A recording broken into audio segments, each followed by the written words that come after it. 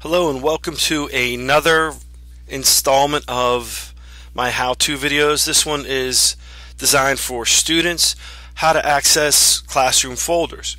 Now I logged in as my daughter on her test account that I use for my classes to practice and see how things look for my students.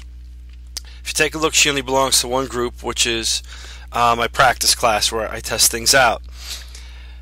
You can't see anything on the main heading. You have your home button, your calendar, grades, and apps, and a search button, but you can't access any of your folders or anything like that. Well, what you do to access folders, even if you only belong to one group, you have to click specifically on that group on the left where it says groups. In this case, I click on Sal's Sandbox, and it funnels everything specifically for that class. Posts, folders, the members, I can see who's a member of that group. So I click on folders, and there are all the folders for this class. Now this is the same setup that I will have for most of my classes.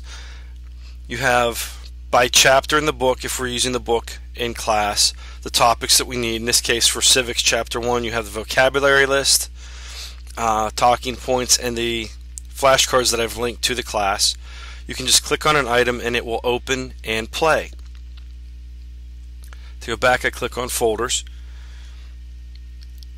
I have vocabulary lists that students have to use. I supply flashcards for them so they don't need to look up the words in the book because they're highlighted anyway, but in this case they can see which words on both from a Google Doc and a PDF file that they need to know for quizzes and whatnot.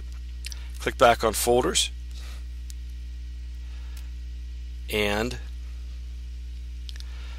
various folders that I share with my students. So it's easy to access and use. You just have to remember to focus on clicking on the specific class, and any folders that teacher has shared with you will show up under that class. Thank you, and I hope you found this useful. If you have any questions, feel free to email me at my school email, dsalvucci@nbsd.k12.pa.us.